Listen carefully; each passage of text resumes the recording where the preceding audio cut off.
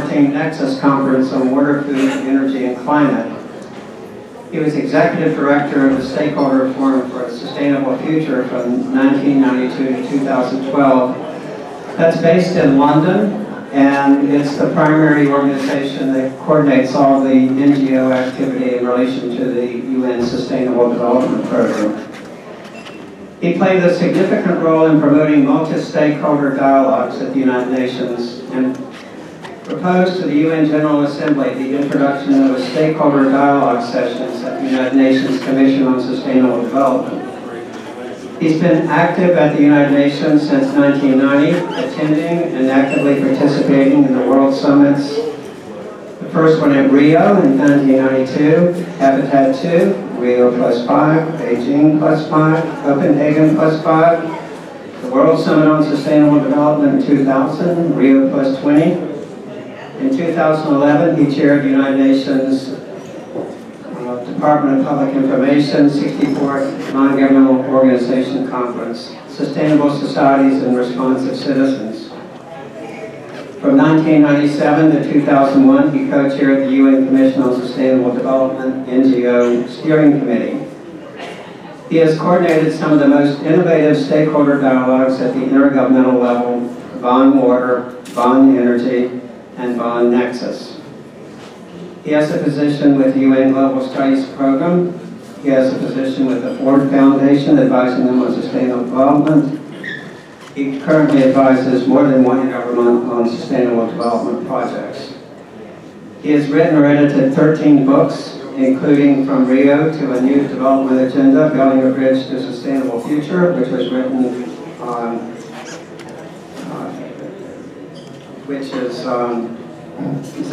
that's the most recent one? No. Okay. That's right, that's the one that's already been written. For Rio +20, he produced Only One Earth, which I have a copy of. The Long Road via Rio to Sustainable Development with Michael Strauss and Maurice Strong. In May 2016, he co-edited with Jamie Bartram at UNC, will be published, called The Water, Food, and Climate Nexus, Challenges and Agenda for Action. And he's currently working on a book describing the journey from Rio +20 to the Sustainable Development Goals, which were adopted last September. So he's an amazing man, one of the most influential, well, probably the most influential non-governmental organization representative at the UN. He knows most of the UN representatives from around the world, and they know him. And he really knows everyone in the NGO, in the community that is involved at the global level in sustainable development projects. When we scheduled this program, there's a question about, okay, why global citizenship? What can we do at the global level? Is this really relevant to our church? I've been reading a book. It's called Does Altruism Exist? It's by a biologist, and he's reporting on a revolution in evolutionary biology. From Darwin's time onward until very recently, the concentration was on the survival of the fittest at the individual level. In the last few years, more and more research has been done on the survival of groups. And in the survival of groups, collective action is more important than individual fitness. In other words, if everyone in the group is just striving for their own good, the group won't survive. So by groups, he means everything from multicellular organisms, which are groups of groups of groups, to in the human society is one superorganism that's evolving through cultural evolution. And he says at the end of his book, he says, now we are at a point in history where the great problem of human life is to establish functional organization at a larger scale than ever. And he talks about multi-level selection theory. It makes it crystal clear that if we want the world to become a better place, We must choose policies with the welfare of the whole world in mind. As far as our selection criteria are concerned, we must become planetary altruists, and he defines altruism as functional group action, whether it comes out of selfish motives or high motives. It's just functional group action. So he also talks about at the individual level that there's a kind of hidden hand, but only if you're aware of the global context. So if you're aware of the global context, then you can make your own action at the regional and local level effective. And that's why I feel it's so important to hear his message this morning.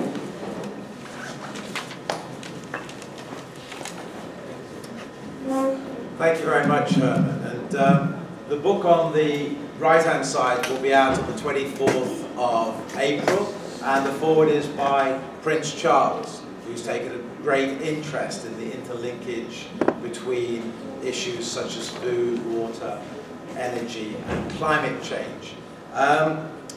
Could you put the next slide up? Sure.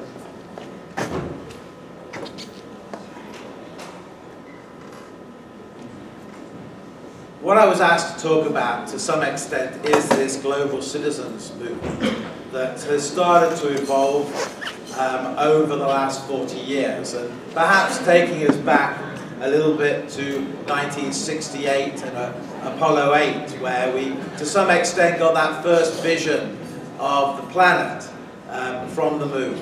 It made us feel a little bit more connected, and to some extent saw the birth of the environment movement. We had Rachel Carson's Silent Spring, published earlier in the 60s, and next slide. And then in 1970, we had the first Earth Day in the preparation, to some extent, for the upcoming first UN conference on environment, which was to be held in 1972. That period from 1970 to 1972 was quite a critical one. You saw two of the major non-profit organizations, non-government organizations created, Greenpeace and Friends of the Earth.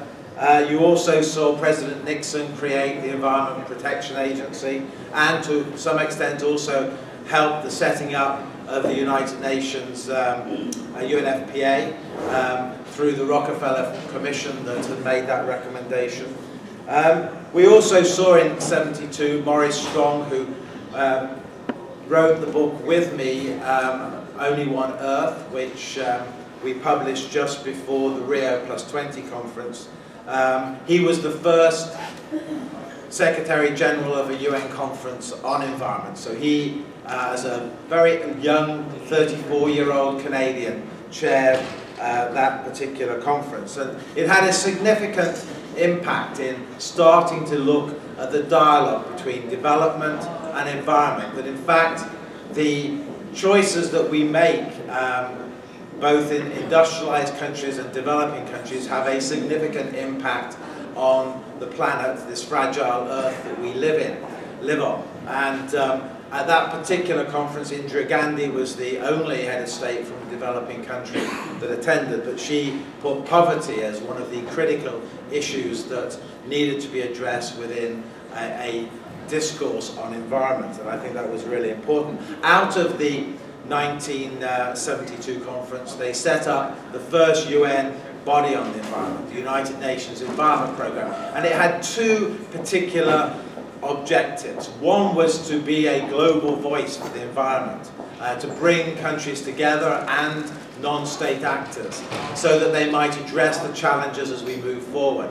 And the second was to be a home for science, to be an early warning system where things were going wrong, to be a place where the scientists could say, policymakers, you need to make a decision on this. So those two really fundamental areas have been at the real center of the United Nations Environment Programme.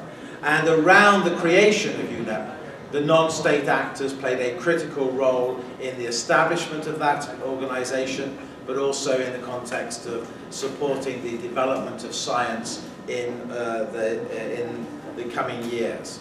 In 1973, the European Union, to some extent, followed suit, followed the United States, which had been the first country to set up an environmental protection agency by setting up the European wing that looked at environment. And one of the reasons, as some of you will remember, that the EPA was set up was to deal with issues of clean water and clean air. And those applied wherever you were in the world. And so the need to address those was really critical. Next slide. As we went through the 70s, things on environment were very difficult. We'd had the Yom Kippur War in 1971. There'd been a hike in oil prices, sounds a bit similar to more recent times. And that had focused very much governments on other issues than addressing environment, though under Jimmy Carter there was a big push for energy efficiency. By the time we got to the 80s, we found a serious issue that needed to be dealt with on environment. Joe Farmer of the British Antarctic Survey found a hole over the Antarctic. NASA confirmed that hole, and within a year, countries met in Vienna and agreed a framework convention to deal with ozone-depleting chemicals, the CFCs, the chlorofluorocarbons. That commitment didn't have any reductions in CFCs. It was what was to, in a sense, give the framework for governments to address it. They met again 2 years later in Montreal and agreed a 50% reduction in CFCs, and by 1989 that Montreal Protocol had come into effect. In 1990 there was a London conference which went as far as committing to 100% reduction in CFCs. But the hole that they viewed in 1980 will only have, to some extent, be recreated at that level by 2050. So it takes a long while for the Earth to heal itself. Next slide. But that played a very important role in showing that intergovernmental processes play a critical role in the context of addressing interstate issues, inter-country issues. If we're going to address issues like the ozone layer, like issues on climate change, on biodiversity, then that needs to be done in a cooperative way among member states of the UN. I'm going to take us through a little bit of the conversation that's gone on since 1992. Take us through to the Millennium Development Goals in 2000, the World Summit on Sustainable Development, and then the conferences that happened after that, to the point where last year most people would say it was the most important year for multilateralism, or for multilateralism in the area of sustainable development that we'd had since 1992. Next slide. Maurice Strong, as the father of sustainable development, also was the Secretary General of the 1992 conference. He actually died in November, just before the Paris Agreement. And you have to remember that that Earth Summit in 1992 set in motion the process that we call the Climate Change Convention. The UN Framework Convention on Climate Change was the last international environmental agreement that the US Senate has ratified. It ratified it in, I think, 1994. It also agreed a convention on biological diversity. It attempted to have a convention on forests. The United States had played a critical role in trying to get that convention on the books. It also agreed a set of principles, the Rio principles, one of which is the polluter pays principle, which you've seen very much in action with the activities of BP and the oil spill that it had. But that also applies to climate change. If we produce all this CO2 and then other countries find that they are impacted by the changes in weather, then clearly we have a responsibility in the developed countries to pay for the reparations that need to be made. One of the other most significant aspects of the Rio conference in 1992 was it's the first conference that the UN recognized the role of different stakeholders. In fact, this agreement, Agenda 21, which was 40 chapters dealing with poverty, dealing with population, dealing with human settlements, with biodiversity, with a multitude of environmental challenges that were in front of the world, and development challenges as well. Also had 9 chapters saying if we're going to address these problems, governments by themselves cannot do it.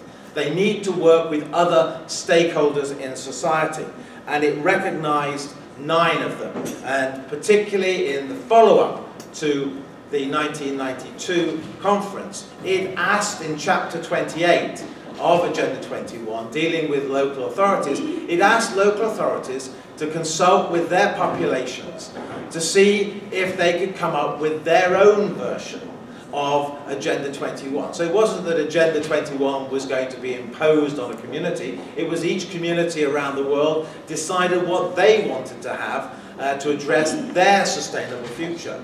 And over 6,000 local authorities did that around the world, and I think had a real big impact in the context of local sustainability movements. It also challenged businesses to change their patterns of production. It also challenged trade unions to work with business and NGOs on a just transition. As old jobs in old, more polluting industries phase out, then there needs to be a transition to help retool the workers to be able to work in the new technologies. Next slide. As we move forward into the 5-year review of Agenda 21, one of the very important aspects of that wasn't just were we on the right track to address the challenges that had been raised in '92, and to some extent we weren't, and we weren't because there had been a commitment in Rio in 1992 to transfer $125 billion from developed countries to developing countries. In 1992 it was about 60 billion. In fact, by 1997 it hadn't gone up, it had fallen to 55. So instead of helping developing countries like China and India choose a more sustainable path, the money that had been seen as the peace dividend actually went to help stabilize Eastern Europe after the war came down. And so a huge opportunity to move us into a more sustainable journey had not been taken. But one of the things that was good is that they recognized that not only should stakeholders be engaged in helping to deliver the global agreements, but in the 5 years since the Rio conference, they recognized that stakeholders should be involved in helping governments make better informed decisions. That if they can hear non-government organizations or community-based organizations about the impact of the policies, then the policies would change to be more likely to move us in the right direction. And so the decision was taken at the 5-year review that in the 2 weeks, the 10 days of negotiations that governments had at the Commission on Sustainable Development every year, that 2 of those days will be assigned to a dialogue, 12 hours to a dialogue with stakeholders to see whether the impact that was expected at the local and the national level, that those stakeholders felt that those policies were actually working. And if they weren't, what needed to happen to change that? And that was, I think, a really significant movement. To some extent, we're moving from Madison democracy, representative democracy, to Jefferson democracy, participatory democracy. And we're in this period at the moment where we're in what I call stakeholder democracy, where having big groups of society that are involved in the delivery of the agreements should be at the table. And to help us, I started to try and put together some definitions of the players, because there have been different discourses going on in the last 20 years, all of which to some extent have been supportive of each other, but have come from different places. The Rio process birthed this stakeholder approach, that those impacted by a decision or those who impact on a decision should have a seat at the table. But you've also seen the growth of the social movements and many social summits that happened, particularly since 2000. You saw that reflected to some extent in the opposition to the World Trade Organization in Seattle, I think in 2000, when there were huge demonstrations about the way that trade was going to impact on the poorest. You've also seen a discourse on civil society, which tends to aggregate those stakeholders into one voice. Sometimes that's a good thing to do. Sometimes it's better to hear a women's voice or a youth voice as an individual voice and not try and aggregate it together. All of these support the growth, I think, of a global citizenship, because all of these different movements, these approaches, are about recognizing that it's not just us working for our own country or just our own community, but that we're all working to try and make it possible to live more sustainably on this planet. So they all are part of the development of a global citizens movement. In the 1990s, to help develop that, there were a number of UN summits, and around those summits, it gave the opportunity for lots of different people to come together and to start to have a discussion on what they thought we should be doing at the global level, but also what networks could be created to help deliver those at the national and local level. And as you can see, those action plans cover pretty much all the areas that you would imagine. Next slide.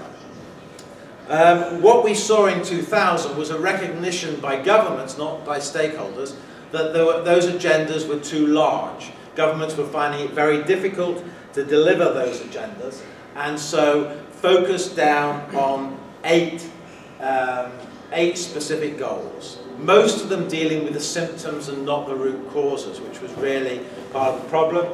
The global citizens movement as such did not play a significant role in the development of those 8, and it took a few years before people focused on trying to deliver them, because it's not that these aren't important, it's just that it would have had a much better impact at delivering if those stakeholders had been involved in the decision-making process. Those 8 goals were meant to be supplemented in 2002 by additional goals, particularly in the area of environment, and additional targets. And unfortunately, as we all know, the impact of 9/11 cascaded through society in many different ways. And one of the ways it cascaded through the work that I did is that virtually all of the preparatory work to add to those 8 goals were not able to come to fruition. The focus in the World Summit on Sustainable Development in Johannesburg ended up with just not an additional goal or 2, but just 1 additional target on sanitation. So the hopes to have a more encompassing agenda in 2002 didn't come into effect. At the same time, the Tellus Institute, which I'm an associate fellow of, and Paul Raskin, who heads that, looked at a number of scenarios for the world in 2002. And they came up with 3 different scenarios: a conventional world, a world of barbarism, and a world of great transitions. And in those scenarios, they looked at 2 different particular scenarios. We have, at least in the 1990s and the first part of the 2000s, very much been looking at a market force-driven agenda. I sit myself in the policy reform agenda. I spend most of my time trying to persuade governments to take the right decisions when they come to these intergovernmental negotiations, and it takes a long while to move that. But my viewpoint was that you can actually reform the process from within. If we aren't able to do that, then there will be many walls built, not just one between Mexico and the United States, but between Europe and Africa and whatever. And if we end up in a fortress world, then those fortresses will be about just protecting the people in those walls, and the global nature of our world will disappear. We could also see breakdown if we imagine that we're going down that path, and there are elements of that you can see around the world. It's not just in the United States where some of this has been reflected. I come from the United Kingdom, and parts of the United Kingdom, parts of the political arena in the UK want to exit from the European Union. and build a kind of small Britain. I'm not sure Scotland will stay with them if they try to do that. But that's another example of the world that we're challenged to operate in. And then the great transition. How can we, maybe through a global citizens movement, be able to really start to link together as citizens around the world and as communities and as towns and as organizations to try and address the challenges that are in front of us. Next slide. As we moved forward in the 2000s, President Mbeki, who is at the top, was actually in 2002 had chaired the Johannesburg Summit. He declared in 2006 that sustainable development was dead. And in 2007, the Commission on Sustainable Development were unable to agree any policy on energy and climate change. And so, to some extent, at the global level, the conversation on sustainable development was really challenged. In 2007, President Lula of Brazil said this isn't acceptable. What we need to do is come back together as a world community and to have another narrative on how we're going to address the challenges that are in front of us. This happened at the same time as the financial crisis. So the small seeds that were being planted in 2007 by Brazil and by other countries were challenged by an economic downturn that we had not seen. Around the same time, in the run-up to Rio+20, Joachim Rockström from the Stockholm Environment Institute and 26 other major scientists started to put numbers on the planetary boundaries. And they identified three or four that we are in danger of either exceeding, we are exceeding, or that we're likely to exceed. And these are really important because they interlink with each other, and once you've gone past certain points, there is no return. And so for climate change, we don't know what that is. It might be when the Gulf Stream turns off and things really start to get very dicey. But this definitely is just an environmental perspective, and so Oxfam produced what's known as the Oxfam donut. So that if there are planetary boundaries that we have, then what we need to do is look at what is the social foundation that we should all embrace for us to live on this planet in a just and safe way. And they looked at issues such as water, as food, as jobs, as energy, as having a voice, that these were fundamental issues that we needed to have built into any model on how we might address the planetary boundaries. So in the run-up to Rio+20, the governments of Colombia, Guatemala, Peru and United Arab Emirates came up with an idea called the Sustainable Development Goals. They proposed it in July 2011. I chaired, as Herman indicated, the UN conference it's actually in September 2011, and we came up with the first idea of what those 17 goals should be. But they managed, through the process of the run-up to Rio+20, to start to recognize that we are all connected. So any goals and targets that are agreed have to apply to all countries, not just to developing countries. To some extent, the Agenda 21 agreed in 1992 was a recipe for developing countries. It was to learn from the experience of America and of Europe and how could that help developing countries move more sustainably. But now we were all starting to see some of the impacts of that planetary boundaries. But you know, the fall of sustainable development had been so large, and though the economic crisis had some really interesting repercussions, such that, for example, Korea, 80% of their recovery package went to green industries. 34% of the Chinese recovery package went to green industries. 20% of the US went to green industries. I think 29% of Norway. I think the UK was 7%. We were pathetic. So there was the big investment that happened during the financial crisis, which also had I think, a real important impact. But there was a recognition around Rio Plus 20 that the international agencies that deal with monitoring and reviewing the development towards these new goals that would be agreed were not strong enough. And so they at Rio Plus 20, strengthened the United Nations Environment Programme. It was a governing body of 66 countries elected by the 193. It became a universal body, that all countries should be at the table if we're addressing the serious challenges that we are facing. That we needed to replace the Commission on Sustainable Development by a higher level body. And that higher level body, the high level political forum, would meet every 4 years at heads of state level. That we couldn't leave it for 20 years for heads of state, or even 10, for them to come and see if they were moving on the right direction. That these challenges were huge. And if you remember the book, the Nexus book that I've done, the challenges there that in the next 15 years we'll have an extra billion people on the planet. We'll have urbanization going to 60 to 65%, and we have an economic approach by developing countries which is too much replicating the approach that we have.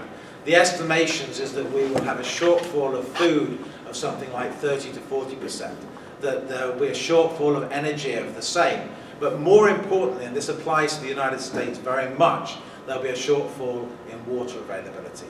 That is going to be a critical issue. It will be the new issue that people have to address. It'll be equivalent to oil for the future. And it was the #1 issue on risk that the World Economic Forum put forward this year, and the companies are starting to address. The other outcomes from the Rio Plus 20 conference was to set up a process on sustainable development goals, and I'll come to that in a second, but also to set up a process where there might be an agreement to finance those goals, which is also critical.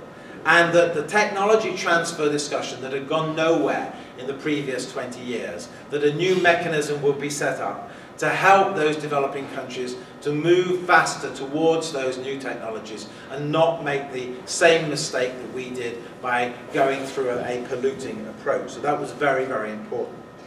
The Tellus Institute launched in 2012 the Widening Circle to try and link together many of those stakeholder groups working on different things into a much more planetary challenge as a first step to try and to some extent move closer to a Jefferson democracy model, one of participatory democracy. And at the moment we still have a very fragmented, at least non-government sector, but also women's group sector and youth sector. So the need to try and link those campaigns that are being run by those different sectors of society together is quite critical. And that we need to move towards a more global citizen activist approach at the global level. Next one. I'm nearly finished.